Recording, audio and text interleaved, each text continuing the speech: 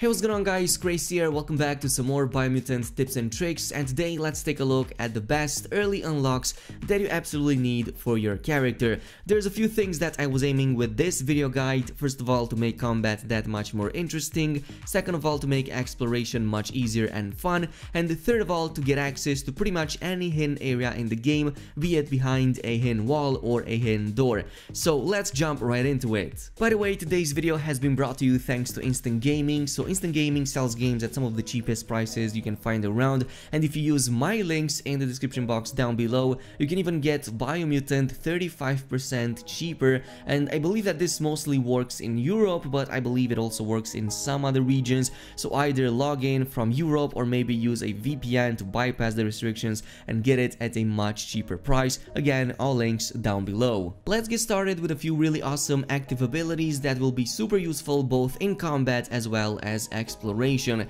And for just a couple of side points, you can unlock the blaze power very early on in the game. This can be used both in an offensive kind of way, as you leave a trail of blazing fire behind you to set targets and enemies on fire, but what I like using this for is to more easily and faster traverse the environment. This is especially useful on characters with high intellect, as it's gonna give you a lot more ki, so you can blast this ability a lot more often and cover a lot more terrain. It also works, by the way, when you're up in the air, so if you want to cover even higher distances or jump over a very big ledge, this will help you a ton with that. The next one is in the biogenetics category. Now this will cost about 8 points, but the storm hop right here is an amazing tie-in, especially with the air melee combos. So at the end of these combos, which I covered in a previous video, you can finish it up with a storm hop to deal even more damage as the target hits the ground, and then even launch the other targets around you up into the air so that you can continue the combo and deal even more damage to other targets. On top of that, you also leave a dot onto them, so it's overall a super useful one to have. On the same note, I would also suggest taking a look at your Wung Fu categories and specifically whatever type of weapon you're using right now, and specifically the 2 extra unlocks that you can get right there at the bottom. For example, if you're playing a dual wield character, go ahead and definitely unlock the Unstoppable Pig and the Unknowable Force. Both of these are special ultimate attacks that deal way higher damage, but they also charge up your super Wung Fu that, as I've said in the previous video, is going to be super awesome in the early stages for extra types of attacks. Coming in to number 2, very early on in the game, you might encounter this very peculiar big panda with a what seems to be lantern into one of its hands. Definitely go ahead and get close to it and interact with it, because this is going to open up a new side quest called the Mirage every single time you encounter this character. Every single time you finish these quests, which are super short, you're going to be given the option to choose a different upgrade from possible 4 maximum upgrades for your automaton. Now the first one that I definitely recommend right off the bat is going to be your glider, as it is way more useful than any of the other upgrades for your automaton. Like, even compared to the healing mechanic, it's gonna be way better than that. And from that point on, you can pretty much unlock them in whatever sequence you want to, but the glider is definitely the most important of them all right here, as it's gonna help you traversing and exploring the environments.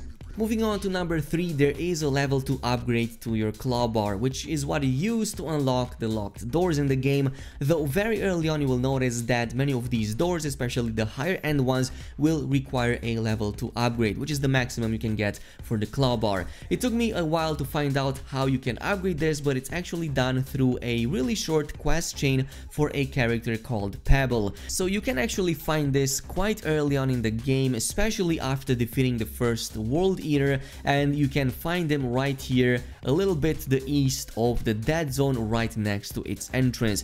When you reach this point, you're going to notice that there's this small little canyon, at the end of which you will encounter Pebble, and he is going to start that quest chain for you. Now these quests are not too long, you only take about 20 minutes to fully complete them. You just have to scout a couple of areas and make them safe for Pebble, but once you're back, he is going to fully upgrade that claw bar to level 2 for you, case in which you're going to be able able to use it without any restriction on any door that requires a claw bar. On the same note, there is a second tool that you will unlock early on, and that is gonna be your Clonk Fist. In this situation, this can also be used as a regular melee weapon, and it comes with its own unique types of attacks, but mostly you will use it to break down these derelict walls in many of the locations on the map. Now, unfortunately, you will also need a level to upgrade for it, especially for some of the tougher walls that you will soon enough encounter. Again, just like in the case of the first one, this is done through a series of side quests, this time around for a different character called Click.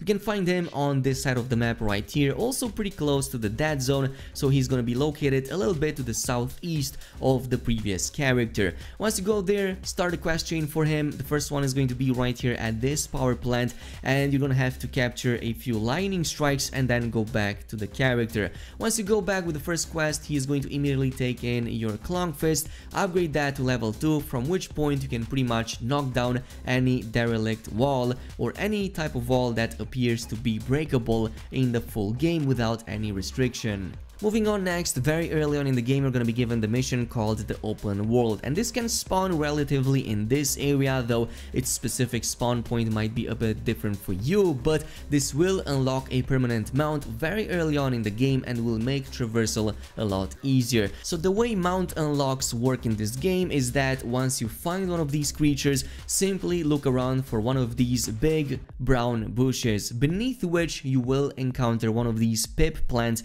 as they are called. Now, these pip plants will be different for each of the species in the game, but once you find one, you can bring it to one of these creatures and use it to tame it and unlock it as a permanent mount. And there's dozens of these creatures all around the map that you can tame in similar fashion. Once you find one of these groups, go ahead, look around for a little bit until you find these pip plants and unlock any cool creature you might lay your eyes upon. You can, by the way, also get exclusive ones from outposts, like for example this one right here that is really awesome. I don't believe you can find this in the wild, but you can get it from one of the capital outposts from one of the main tribes. Moving on to number 6, let's talk about the hazard suits, of which there are about a handful in total in the game for each of the types of environmental hazards that you will encounter.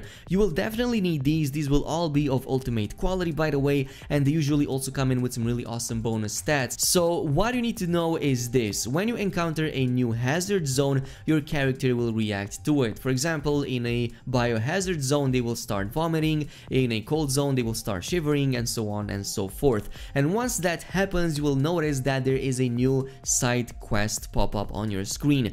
Definitely go ahead and follow these. Like for example, the radioactive suit can be acquired from a starting quest very early on in the game on this side of the map. It's one of the early zones that you can easily reach to, and you basically have to go to one of these satellite dish locations every single time to pinpoint the location of the suit, which is going to be quite nearby. Once you're in the main area with the suit, you just have to enter whatever facility or underground area there is and grab it from one of these drawers. And once you do that, pretty much bam, you have that right there in your inventory. And by the way, you can even set up different outfits for different types of occasions. So I have my main outfit for damage in the first one, but the remaining 4 slots are all with different biohazard suits or radioactive suits for different types of zones that I usually go into. And this again will be done for every single type of suit in the game. And finally, this brings us to the 7th point on the list, which is going to be the level 2 engine upgrade for your Goo Glide,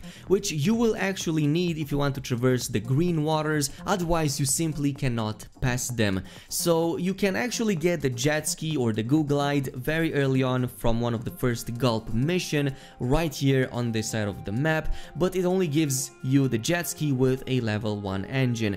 To get the level 2, you actually have to follow the Goo Glide Strongbox's quest chain and follow up with the second box right here on this side of the map. So it's going to be slightly to the east of the starting area into one of these water zones on one of these smaller islands. You might even encounter an enemy outpost over there and have to take down a bunch of enemies before you can interact with the box, but it's going to be super useful because from this point on you can pretty much access any water area in the game, be it green or not, and even access some of the high inaccessible areas that might give you some really awesome loot. So more on that in a future video about really awesome early legendary unlocks, but these ones right here that I've talked about will ensure that you will get access to those cool items that I will talk about in future videos. This is it for now. Thank you so much for watching, and I'll see you guys in the next one.